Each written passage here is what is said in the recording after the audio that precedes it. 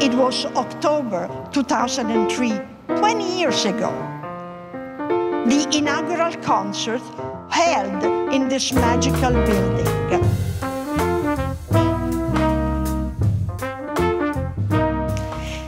My name is Maristella Casciato. I am Senior Curator and Head of Architectural Collection at the Getty Research Institute.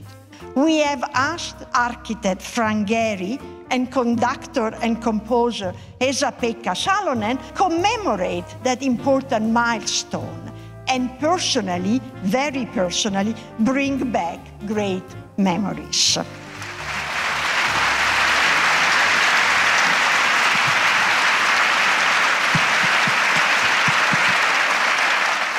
Here we are in the concert hall. In the hall, the two of you met long before the opening of this hall, and then you start really working on what is also the spatiality and the acoustics of this place. I guess that's very important. Well, we were lucky also in the sense that we had the best acoustician on the planet, Yasu Toyota.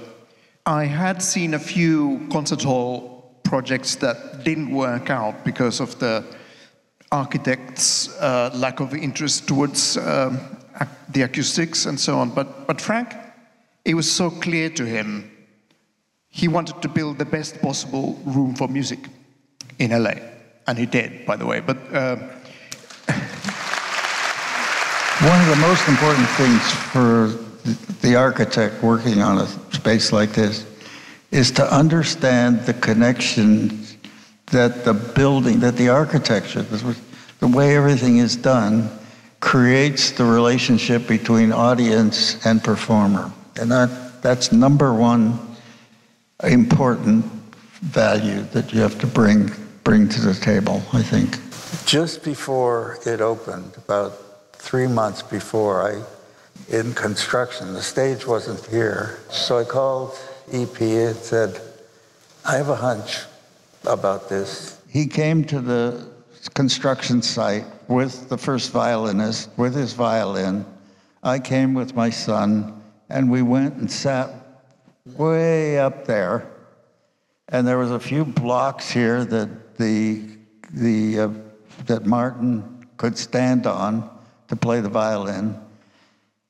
And he started playing Bach. You can... Yes, the prelude to the E major partita. Those were the first musical notes we heard in this space ever. It was a hard hat area, so he had a yellow hat on, a helmet. Anyway, it sounded great, and we both started crying. That was a real opening. I mean, like, okay, then the official opening happened a few months later, and the festival and this and that, but for Frank and myself, that was the real opening, the first musical notes in this space. And then it just sounded wonderful. The critic who hated everybody here gave us a good review. I remember the first concert, 3 of us were sitting there, right in the front row, and the first notes, and I was watching the bass fiddle who was over there, and about 2 minutes in, he saw me and he went.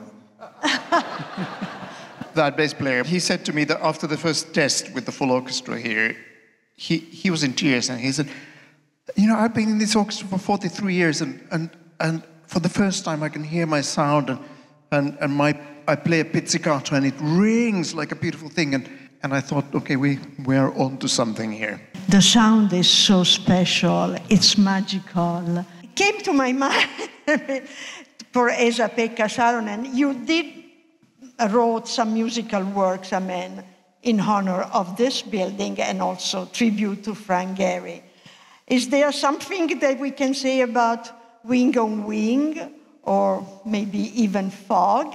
I mean, my interpretation of Fog is F or G, Frank. Okay. That's the correct spelling. But Wing on Wing, I wrote it for the end of the first season in this hall, and it was premiered in 2004. And I wanted to write something that would have to do with Frank and his thinking and his process, and it was kind of tricky because obviously music and architecture have a lot in common, but still there's no direct translation. And of course, in music we have this timeline, the relentless timeline that we cannot do anything about, i.e. the piece starts and then it ends, and we are kind of prisoners of that. Whereas in architecture, the subject inside the space creates their own timeline by movement. And also you can return, you can go back, which in music you can't do. Every moment is, when it happens, it's gone. So I realized that there's no way to translate Frank's ideas directly into music, but then I thought I would just use some metaphors that are important to him. And we went to a studio, and I interviewed him for an hour and a half, and just asked him to give me some key metaphors. And it was an interesting conversation, and the tape is still somewhere, but we ended up swearing a lot, and it was like a lot of it was cannot be publicly played. But I identified a few moments, and I used Frank's own voice as one of the instruments. He took me to a recording studio for the first piece, and we talked, and then I said, well, what's going to happen? He said, nobody will recognize your voice or anything, so don't worry. It's just the sounds. Okay. I come to the concert. I'm sitting over there. It starts. 2 coloratures. And all of a sudden, I hear myself say, why the fish? Wait, you did say that. I said it, but I didn't expect it to be. Well, sorry, it's too late. The name Wing on Wing is a sailing term that Frank taught me. It's the moment when the foresail and the mainsail are at 180 degrees, just to provide the biggest possible area for tailwind. So I thought, okay, tailwind, that's something we experienced here. So I decided to call it Wing on Wing. There are other metaphors for water, and then, his words and so on. So very Frank kind of piece. And then many years later, I wrote this Fog, F-O-G piece, which is a play on that Bach piece we heard in this hall for the first time. Frank, before closing, tell us something about what is the music that you envision, a space for music now for the new generation. What can you do more than what you have done here? There's a lot of options. There's a lot of change going on out there. And we designed a hall in Berlin, which is a concert hall, small concert hall, inside in a warehouse. And so we were able to build it very inexpensively. And then Toyota-san built a hall in Munich out of plywood in a warehouse. Mm-hmm.